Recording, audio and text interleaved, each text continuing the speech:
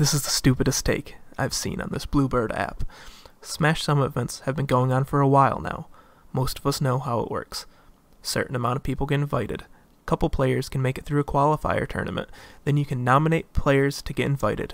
Once past the nomination phase, you can vote for players. You get votes by buying stuff in the shop. After a few rounds of invites and eliminations, you have a full 16-player invitational. The money raised through the shop goes to the prize pool, covering the cost of the event and paying staff. Apparently, that last point pissed people off. The team for Beyond the Summit is absolutely amazing. They provide the best production value in the entire Smash scene. Their tournaments constantly break records for largest prize pool. No thanks to Nintendo. They are full of amazing sets, fun side events, entertaining skits, and so much more. These tournaments bleed personality, and I can easily say the team here provides the best viewer experience out of any tournament I've watched. I want these people to make money. I want more summits to happen. I've hosted plenty of tournaments in my life, and I can say, losing money by putting them on sucks. Using your brain a little bit, you should realize having your scene's tournament organizers making money is a good thing. Let's face it, you aren't going to get rich off hosting some fighting game tournaments. But if I go to a local or a regional event and the staff ends up leaving the tournament with an extra $100 in their pocket, I'm happy for them.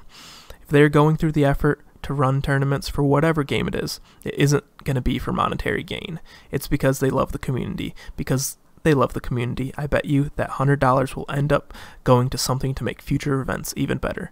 There is a lot of moving parts to a tournament. At the base level, you need setups, at least one per game you are running. You need a laptop or tablet to run the bracket. I use a cash box to keep all the tournament venue money in the prize pool safe. If you want to stream the event, you're going to need a streaming computer and a capture card. Maybe you move around venues a lot. A lot of venues have terrible internet, or maybe internet that you're not even allowed to use, so you'll have to invest in a hotspot. There's also the cost of the actual venue. The list just goes on and on. TOs, don't be afraid to make money off your events.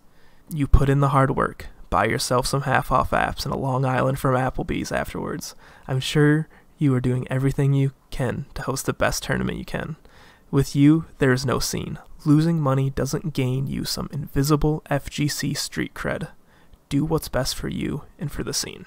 That was just a little rant I needed to record. If you like to listen to it, consider dropping a like and commenting below. It helps the channel a lot. If you really like the content, subscribe. I try to upload FGC content as often as I can. I don't really have a schedule. It's hard to keep up with all that stuff, but helps the channel a ton.